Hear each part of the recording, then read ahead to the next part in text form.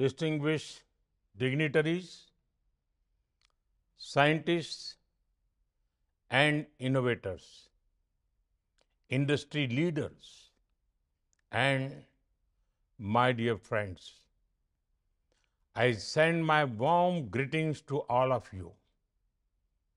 It is a pleasure to welcome you to the second International Conference on Green Hydrogen. Friends, the world is going through a crucial transformation.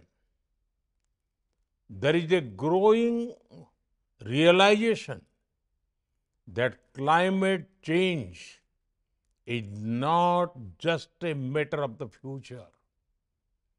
The impact of climate change is being felt here and now.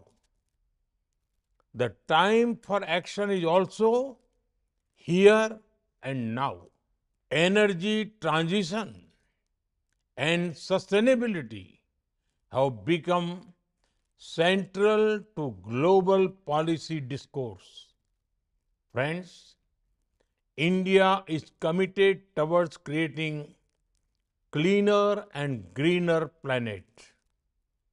We were the first among G20 nations to fulfill our Paris commitments on green energy.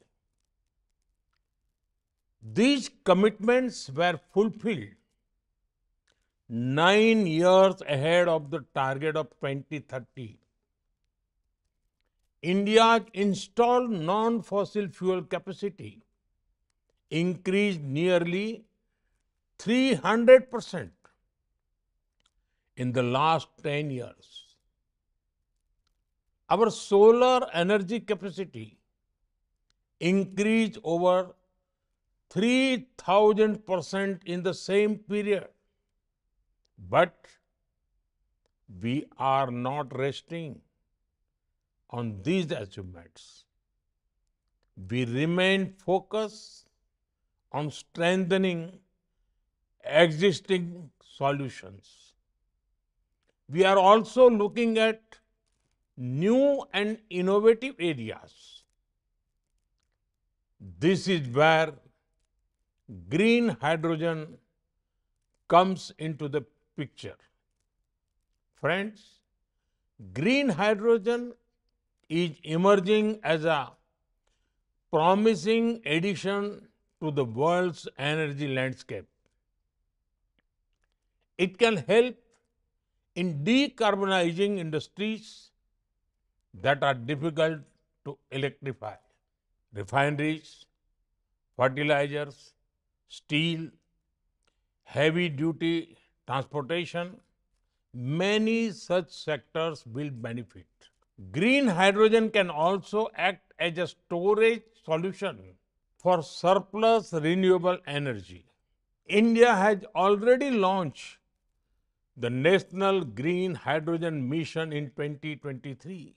We want to make India a global hub for the production, utilization, and export of green hydrogen.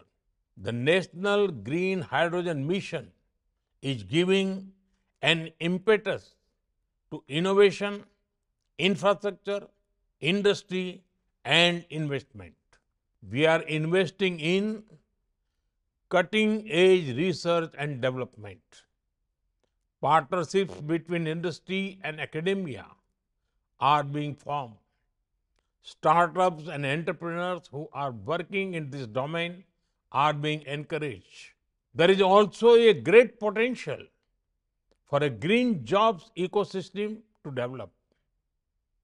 To enable this, we are also working on skill development for our youth in this sector. Friends, climate change and energy transition are global concerns. Our answers also need to be global in nature. International partnership is critical for promoting green hydrogen impact on decarbonization. Scaling up production, minimizing costs, and building infrastructure can happen faster through cooperation. We also need to jointly invest in research and innovation to push technology further. In September 2023, the G20 summit happened in India. In this summit, there was a special focus on green hydrogen.